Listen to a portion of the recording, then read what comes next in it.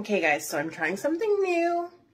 Usually I dress to hide my body because it's very hard for me to feel like I'm in a body that's not my own. But I am going to try and dress how I want to feel.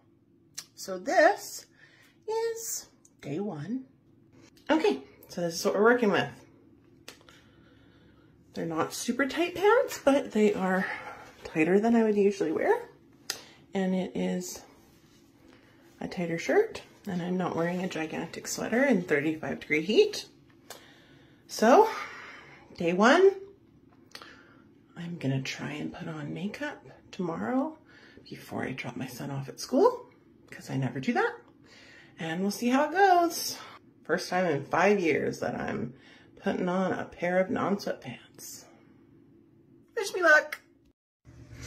Hey guys, so I am back to my mom chronicles. So I kind of fell off the bandwagon for a while and went back to sweatpants and sweaters, even though it was really hot out. But I'm really, really proud of myself for what I am wearing today. So let me show you.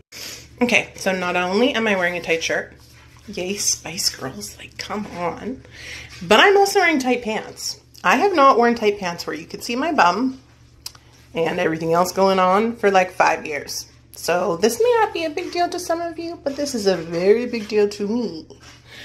So I'm trying to stay accountable. I'm trying to keep this up.